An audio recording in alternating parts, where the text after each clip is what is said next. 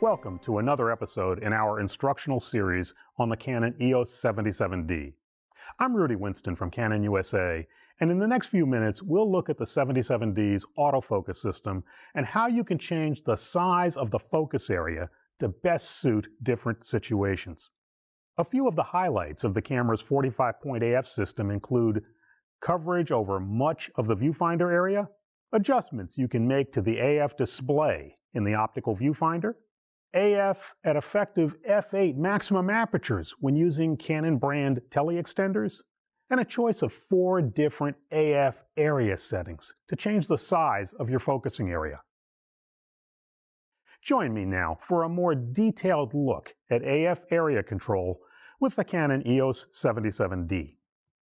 AF area defines the size of the active AF point or points being used for autofocus. This strictly applies to focusing through the camera's eye-level viewfinder using its 45-point AF system. When you shoot still images using the LCD monitor with live view or record video, you're using the dual-pixel CMOS AF system, and we'll discuss that in our episode about HD video.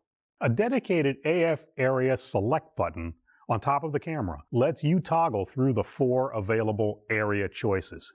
Each time you press this button, you cycle to the next possible AF area option. We'll look at each of these. There are 4 different options for selecting the size of your active AF area. These are automatic AF point selection, single point AF, zone AF, and large zone AF. Look into the EOS 77D's viewfinder for the first time, and you'll probably see a bright view with thin black outlines. These show the overall area that is covered by the 45 AF points in the finder. And when the thin outlines appear, the camera is set to automatic AF point selection. Let's talk about automatic AF point selection first, since it's the factory default setting with all Canon EOS digital SLRs. All 45 AF points are active. When you press the shutter button halfway down, the camera reads your scene and usually selects those AF points that fall on the nearest parts of your subject. You'll see them as larger square boxes in the viewfinder. So when automatic AF point selection is active, the camera does show you each time where it's focusing. If you're shooting moving subjects and your AF operation is set to AI Servo AF, this automatic AF point selection is a little different. Instead of just focusing on the nearest subject inside the 45-point area, you'll instead see a single AF point inside the thin outlined area.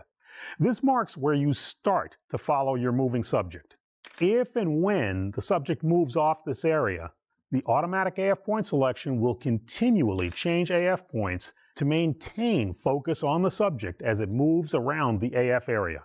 One last thing, you can move this single starting point if you want to begin tracking your subject off-center.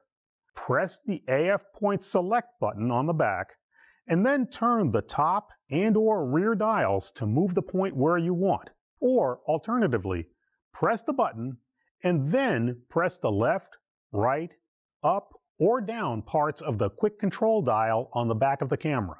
Stop when that starting point is where you want. Automatic AF point selection is actually a very effective way to shoot candid pictures in quick, run-and-gun situations, such as taking pictures at events like a wedding reception. And if you have a single moving subject that tends to move erratically around the frame, the automatic AF point selection, combined with AI Servo AF, may simplify your task of getting good, sharp pictures. This is perhaps the primary way the critical, experienced photographer wants to begin using his or her AF system. You work with one AF point, and you can move it anywhere within the 45-point array. To make it easier to move from one spot to another, it's possible to set custom function 3.8 to all constant. This shows your current active AF point as a large box in the viewfinder and all remaining locations as smaller boxes. To move the AF point in the EOS 77D, look through the viewfinder and press the rear AF point select button.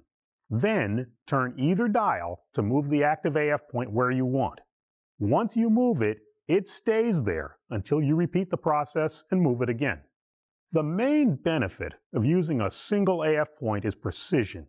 You can put the AF point directly on one part of a subject and put the sharpest focus right there. Whether it's a subject's eye in a portrait, the face of an athlete running toward the camera, or one tiny part of a close-up subject, single point AF gives you the utmost focus control.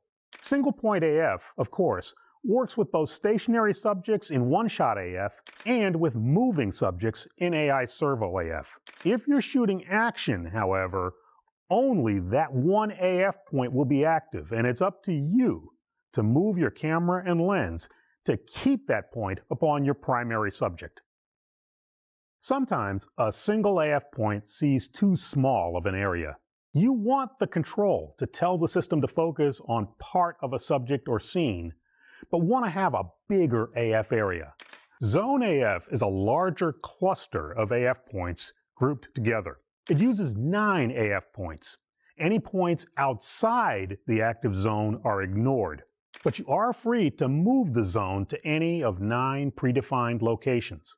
As with single point AF, to move the active zone in Zone AF, press the AF point select button and then turn either dial or press the quick control dial up, down, left, or right. As soon as the zone is where you want in the viewfinder, stop and tap the shutter button. Once you set Zone AF, the camera will focus on the nearest subject that falls within the active zone of AF points. So even if Zone AF sees an entire subject, like a large sunflower for instance, it will always try to put sharpest focus on the nearest part of that sunflower, which falls within the active zone of points. This works the same in both one-shot AF and AI servo AF modes. The final choice you have for AF area is called large zone AF. The concept here is very similar to the zone AF we just explained, but it uses a larger cluster of AF points, and this large zone can only be moved to one of 3 possible locations within the 45-point array. Again, the camera will focus using those points within the large zone that see the nearest part of your subject, whether it's still or moving. And it will always display the currently active AF points that it's using, showing them in your viewfinder as larger AF icons. In AI servo AF, you'll see them continually change in your viewfinder as the AF system keeps up with moving subjects.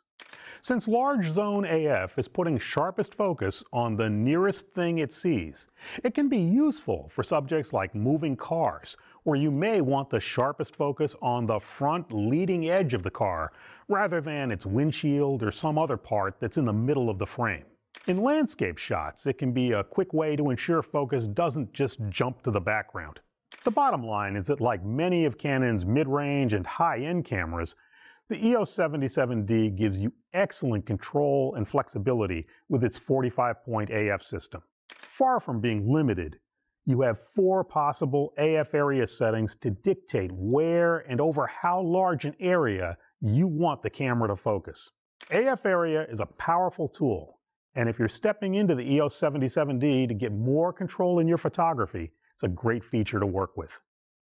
For Canon USA, I'm Rudy Winston. Thanks for joining us.